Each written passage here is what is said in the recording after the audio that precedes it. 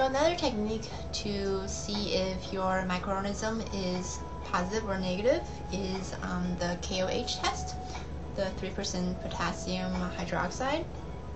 So basically,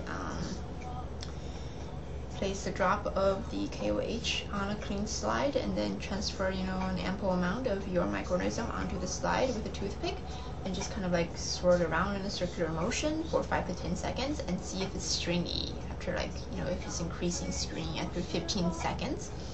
And if it is, well, then that's gram-negative for you. So it tested positive, then it's gram-negative bacteria. That's it. I absolutely love the KOH.